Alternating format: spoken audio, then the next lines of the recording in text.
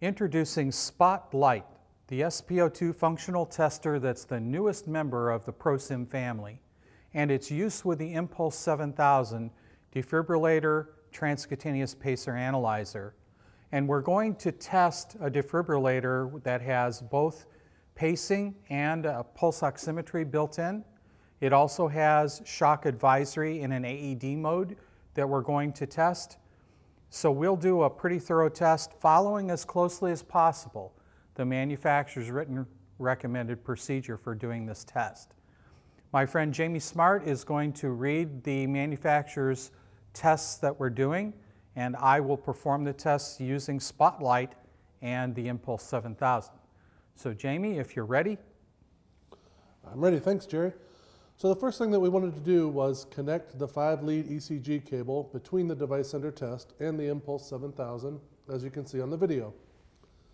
We're now going to program the Impulse 7000 output for a 60 beat per minute NSR. Set up for 60 beats per minute, normal sinus rhythm. We're going to set the device under test lead selection to lead 1. Setting to lead 1. Now set it to lead 2. Setting to lead 2. Remove the left leg lead from the patient simulator. Removing the left leg lead from the patient simulator. Verify that the device under test displays a left lead off screen message. The left leg lead off screen message is displayed. Now reconnect the left leg lead.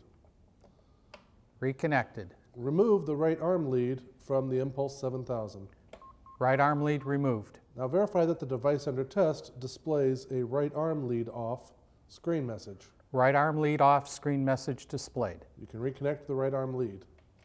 And remove the right leg lead from the Impulse 7000. Removing right leg lead. Verify that the device under test displays a ECG leads off screen message. The ECG leads off screen message is displayed. Now you want to set your device under test lead selection to lead 1. Lead 1 selected. Remove the left arm lead from the patient simulator and verify that the device under test displays a left arm leads off screen message. Left arm removed, and the left arm leads off screen message is displayed. Now reconnect the left arm lead. Reconnected. Set your device under test lead selection to lead C. Lead C selected. Remove the C lead from the Impulse 7000 and verify that the device under test displays a C leads off screen message. C lead removed, C leads off screen message displayed. Now reconnect the C lead and continue. C lead reconnected. At this point, we want to also make sure that the alarms are on our device under test. Alarms are on. Let's make sure we have a 60 beats per minute. And I want lead 2. Quick set. Alarms are on. At this point, we're going to test the delivered energy. So we will set up the device under test and the impulse using the Quick Connect cables. Quick Connect cables, and the Quick Connect cable adapter is connected to the Impulse 7000. We're going to select the Energy Select button and select 2 joules. So I've selected defib, Energy Select, and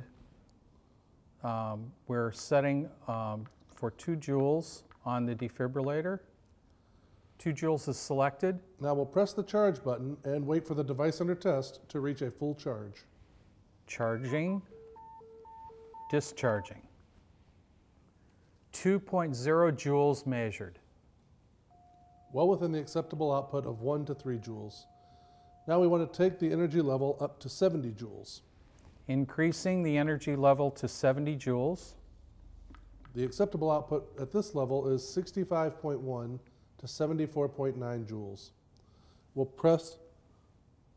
will once again press the charge button. Charging. Discharging. 70.2 joules measured. And finally, we'll take the device up to 360 joules. Increasing energy to 360 joules. Once again, we press the charge button. Charging.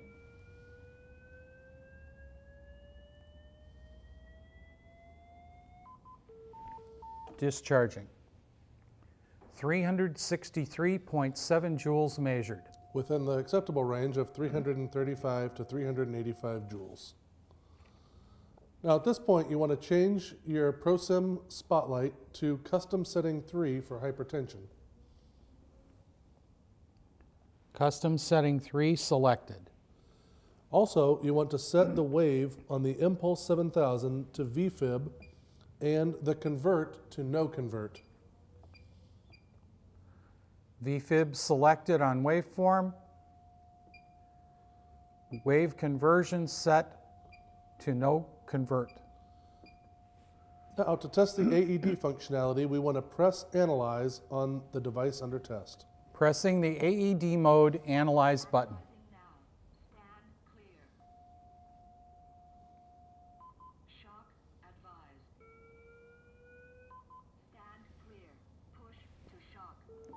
Discharging. 201.0 joules measured, no conversion. Now we want to change the Impulse 7000 to convert the waveform. Wave conversion changed to convert. Again, we will press Analyze on the device under test. Pressing Analyze.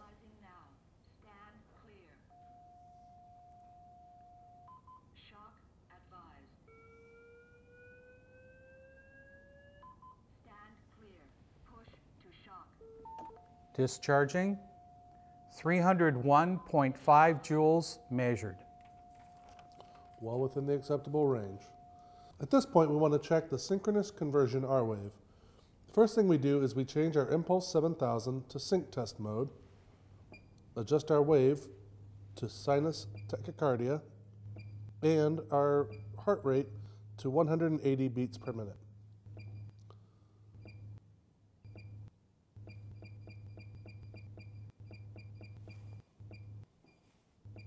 We are in synchronization test mode on Impulse 7000. The waveform selected is mono V TAC at a rate of 180 beats per minute. The other thing that we want to check on our spotlight is that we have it set to Custom 3 test.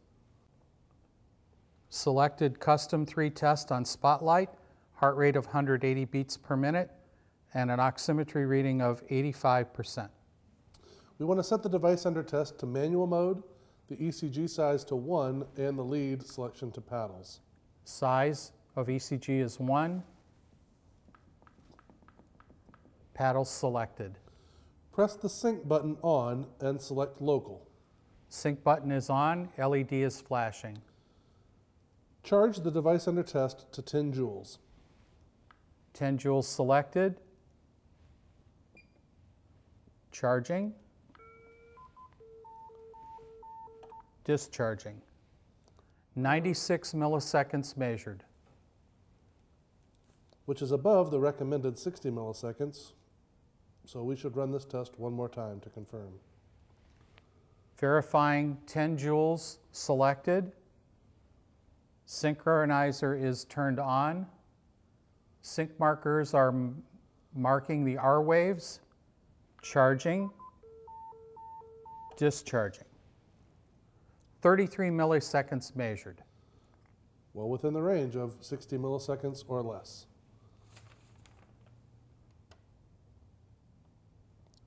Finally, we will move on to our pacer testing.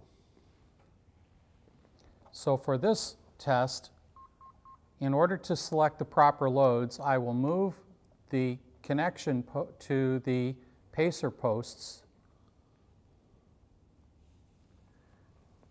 I'll select pacer mode on Impulse 7000 and ensure that the brand of pacer is selected. This automatically selects my load value, and that my input jacks are selected for the pacer posts to which I've just connected. And then I'll press done. Impulse 7000 is set up for pacer measurement. In order to get the device under test ready, you will need to press the pacer control on the device under test. Pacer is selected, LED is lit. Now we want to disconnect one of the test post adapters from the Impulse 7000. Verify once disconnected, the pacer stopped, connect electrodes overlay appears, along with an audible alarm. Disconnecting one of the leads. Pacing, pacer stopped, and the symbol for connect electrodes is displayed, and the alarm is sounding. Reconnect the test post adapter and verify that the connect electrodes disappears and that the alarm stops. The display is disappeared and the alarm has stopped. Now we want to do the pacer output measurements. At 40 ppm rate, press the device under test current button to select a pacer current of 10 milliamps. 40 ppm selected, 10 milliamps selected.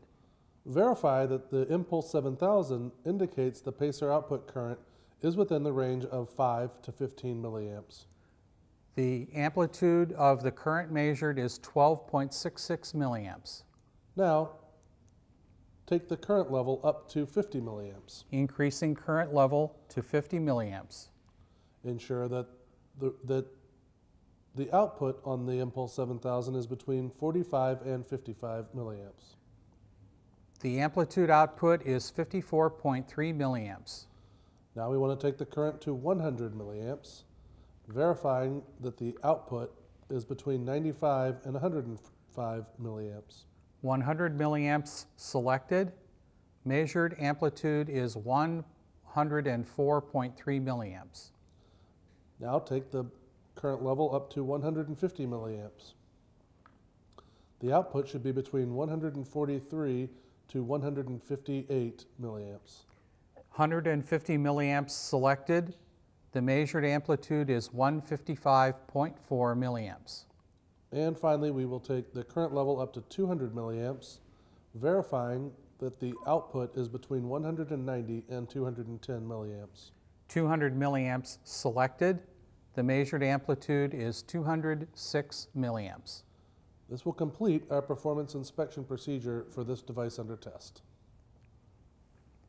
Now you've seen how we can combine the use of both Spotlight SpO2 functional tester and the Impulse 7000 defibrillator transcutaneous pacer analyzer to complete a defibrillator pacer test, including the shock advisory AED mode and the alarm settings of the defibrillator.